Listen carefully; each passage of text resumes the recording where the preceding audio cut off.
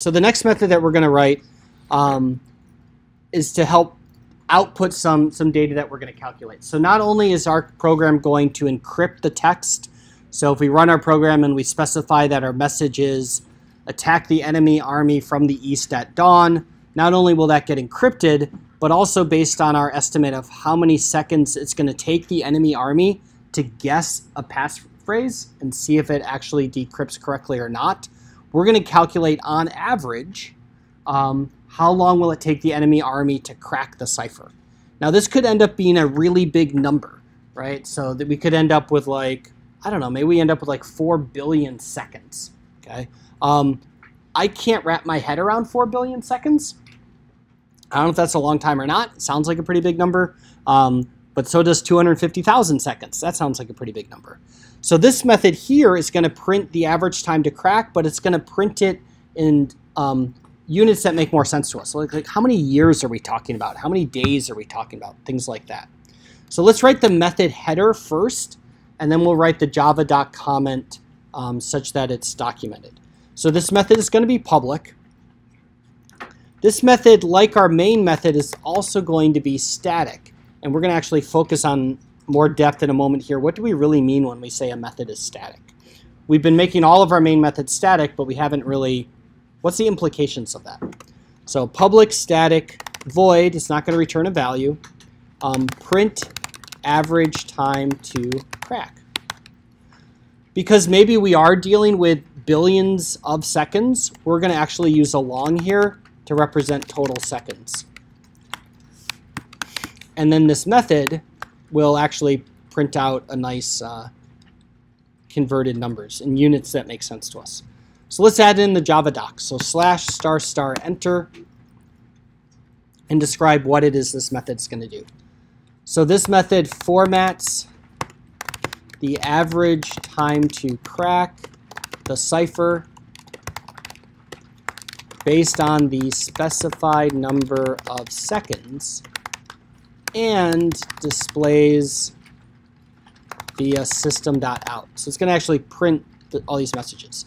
But it's going to display via system.out in several formats to help us better understand what we're talking about here.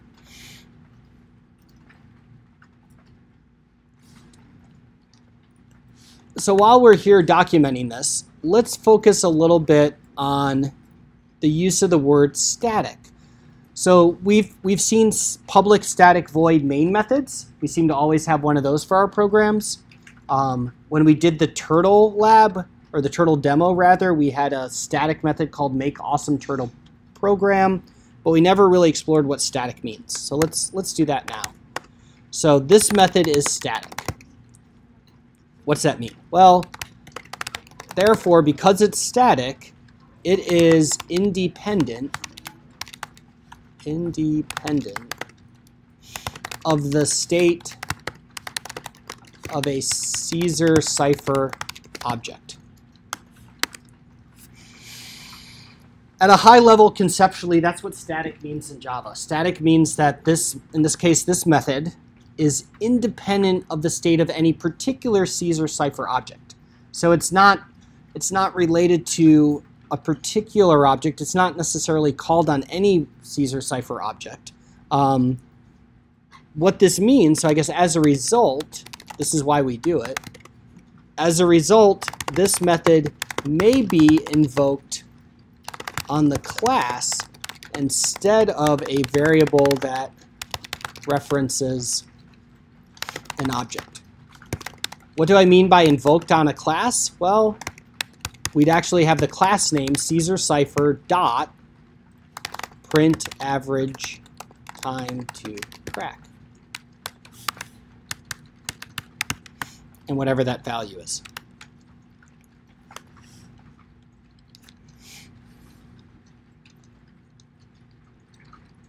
We've seen this once before. When we were highlighting the coin class, there's a line of code that we were parsing that said math.random. And it was odd because we're used to seeing methods called on variables that reference objects, but we inferred based on our syntax clues that math, since it started with a capital letter, was a class. So here we were calling a method on a class, and we hadn't seen that before. That method was static, just like this print average time to crack method is static. This is useful when it doesn't really make sense to have an object to call the method. This is analogous to calling just a function in Python, right? When you just call a regular function in Python, there is no object involved. It's not a method.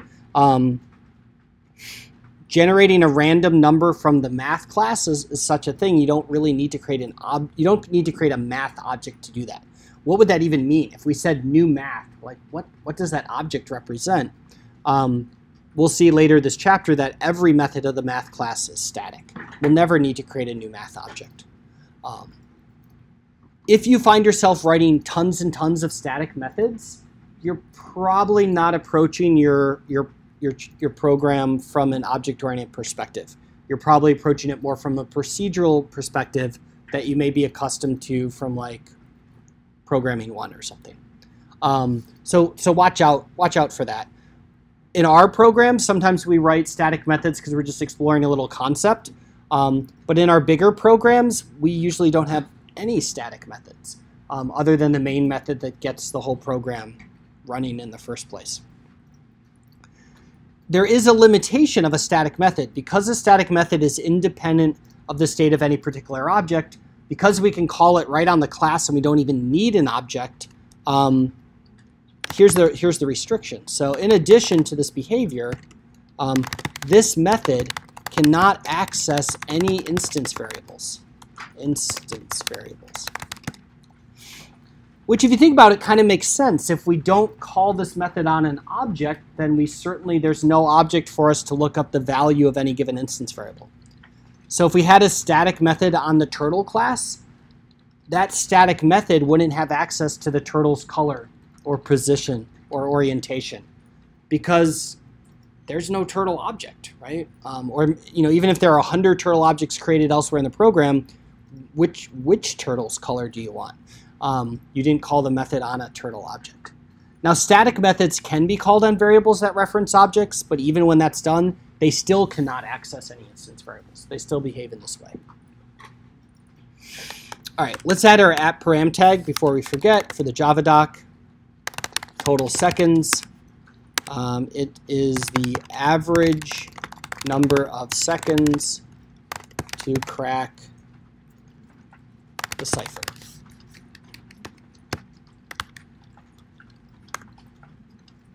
Cool.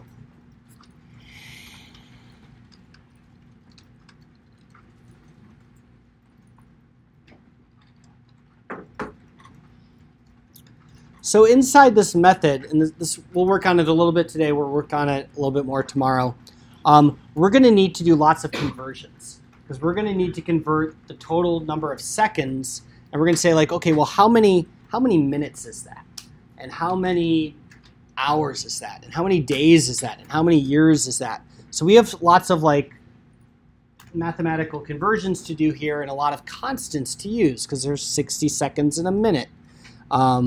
And there's 60 minutes in an hour and 24 hours in a day and all this type of stuff. It may be tempting for us just to start writing this code and doing these calculations. And if we were to do so, our method would end up littered with integer literals, numbers like 60 and 24 and 365. And that's potentially problematic for a couple of reasons. One, it makes it often harder to read our code because as we read through it, unless we look at the calculation being performed, we're not sure what that number represents. Like, why are we dividing by 60? Is that 60 representing seconds in a minute or minutes in an hour? Like, it's not clear unless I look closely at the code. It also is a potential issue from a maintenance point of view, which is, what if we need to change something here? We have to look at every 60 in the code, figure out which ones deal with seconds and which ones deal with minutes, and change one and not the other. That's a problem. So literal, integer literals, or just literals in general, sprinkled throughout a method are called magic numbers. In that we don't necessarily, without looking carefully, we don't know what the numbers are. They're just magic and they seem to make the code work. We don't want to use those. What we're going to do instead is we're going to define a constant. And this is the syntax for the constant. We're going to use this keyword final, which we'll define in just a moment. And we'll say this constant is of type int. And we're going to use our convention for constants, which is all capital letters and underscores between words. Seconds for every minute, and we'll set it equal to 60. Okay? That's how we do a constant. And we'll do / enter and document exactly how this works. So instead of using a magic number,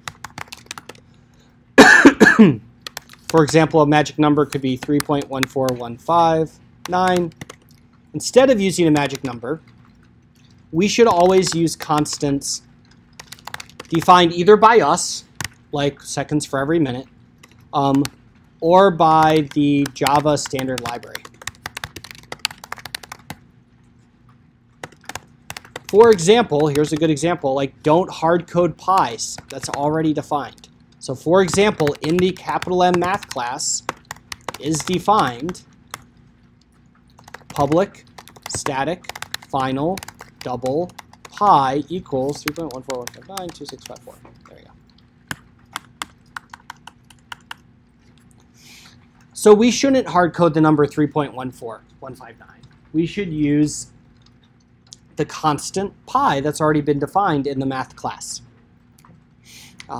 When we read the code and you see some calculation and it says pi instead of a number, it just makes it easier for whoever's reading your code to know what's going on.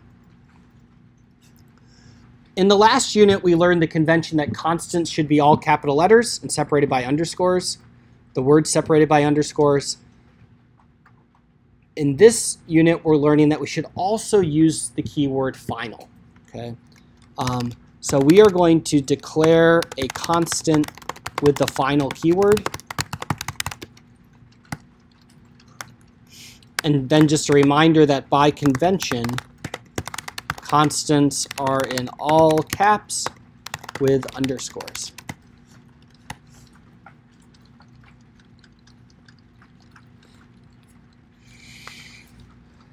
So the convention is just that, a convention. If someone wants to change seconds for every minute and change it to 30, like just making it capital letters doesn't prevent anyone from doing that. But the final keyword does prevent anyone from doing that. So let me show you what happens if we try to change this. If we try to change the value, a compiler error will be generated. Let's try. So seconds for every minute, we set to 30. Right? Does not compile. Cannot assign a value to final variable seconds for every minute. That's a really nice compiler error. It's fairly descriptive. So we can't do that. The compiler will enforce the fact that it's a constant. For me personally, I used to find the keyword final odd. I think that was because I was more familiar with other programming languages that would use something like const, short for constant. But I think I finally figured it out. I shifted my perspective, and I think of the final keyword now as saying, this is the final value for this variable. So when we say final int seconds for every minute equals 60, this is the final value we will assign to this variable. We cannot do it again. And so when I think about it that way, final makes sense. And I don't get confused anymore. So I'm going to comment this out so our code still compiles. And we're going to need some more constants. We're going to need 3 more constants. So let's do all the other conversion factors we need at this point. So we need minutes for every hour, and there's 60 minutes in an hour. We need hours for every day. There's 24 of those. And we need days for every year. We're not going to worry about leap days and leap seconds, and we're going to have a very simplified view of time. Until I wrote software that worked with some of the protocols for global positioning satellites, I had no idea how complicated time was. It's amazing. We're going to keep it super simple.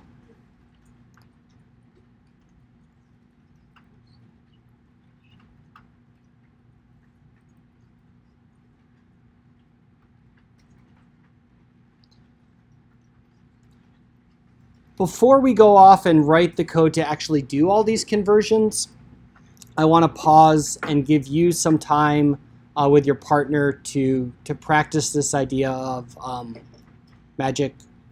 getting rid of magic numbers. But actually, before we do that, there's one other thing that I glossed over that I want to go back and address. So these constants are scoped within this method print average time to crack. So they're constants because they're final. Other than that, they're still like regular local variables. They're just constants. They're final. In the example I referenced here for the math class, it not only was pi final, which is good. We don't want anyone changing the value of pi. It was also static. And so I want to touch briefly on what does it mean when a variable is static. So if you scroll up to the top of this file, I actually already had written and included in here a variable which is private, meaning no other classes can access this variable alphabet. It's static as well as being final, so it's constant, it can't be changed. We don't want anyone to redefine the letters in the alphabet. But let's take a moment just to capture what we mean by static in the case of this variable. So /*enter for another comment block. Here's what we mean by static for a variable. Conceptually, it's the same as with the method. A static method is scoped to the entire class. It doesn't relate to any one particular object. A static variable is the same thing. A static variable has one value for the variable for all objects of the class.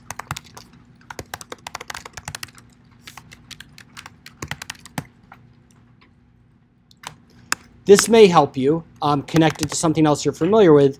This is like class attributes in Python. Okay, if you're familiar with class attributes in Python, static class variables are exactly the same thing. So ignoring for a moment that alphabet here is final, what I mean by there's only one value for all objects of the class, if we had a dozen different Caesar cipher objects, they would all, when they referenced alphabet, it would be the same value for all 12 objects.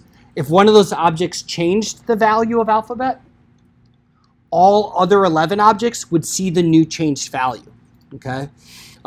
So it's not like, going back to our physical model, it's not like on that sheet of paper, each different object gets its own space to write a value for the instance variable.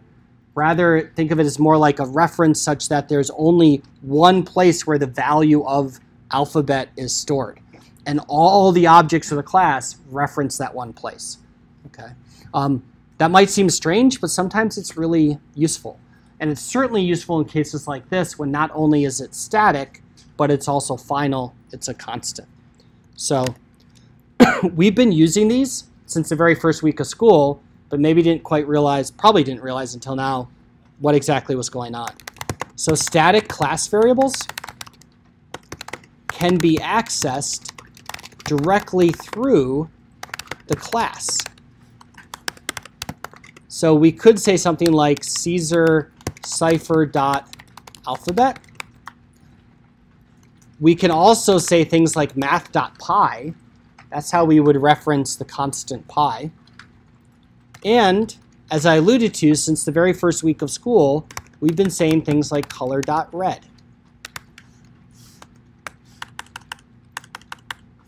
So when we say color.red, which has always been kind of weird, we know color is a class. We know red is a variable and specifically a constant because it's in all caps. But now what red is, it's a public, static, final class variable of the color class. Right? Final makes sense for red. We don't want someone to change what the color red is on us all of a sudden. And it's static because we don't want to have to like create a color object just to get at the red color object. That would be kind of weird, so static fits it well. So when we say color.red, we're referencing that class variable. We're referencing a static final variable of the color class. So hopefully that helps fill in that little gap that we've been ignoring until now.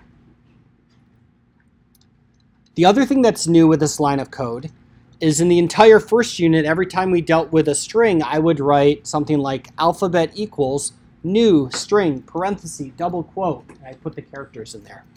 I didn't do that here. What I'm using instead here is what is called a string literal. A string literal is an instance of the string class. It is not a primitive. So yesterday we focused on primitive literals.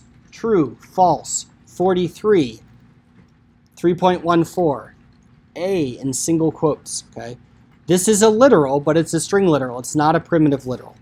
It is the only class that has literals in Java. Strings are kind of special in Java. It is an instance of the string class. It is not a primitive. It is delineated by double quotes. We always use double quotes to make it. And it must be defined on a single line. So in Python, you can do like that triple quote thing or triple double quote thing. Java doesn't have anything like that. We got to put our string literals on a single line. And what I mean by it's an instance of the string class is when I say alphabet equals double quote, A, B, C, D, whatever, that string in double quotes is a string literal, and it's equivalent to, it's just like I wrote, new string, parenthesis, double quote, in the string. It's the same as that. In the first unit, I wanted to be consistent. I wanted to show you that every time we created a new object, we said like variable equals new class name. Crush equals new turtle. My name equals new string, parenthesis, double quote. New rectangle, right? New random. I think we've got that figured out now. I think we're pretty comfortable with that. So now I wanted to show you, hey, there is a shortcut. We can imply the whole new string part by just using a string literal. This only works for strings. We can't do this with any other class. Just strings are special. All right. Let's pause here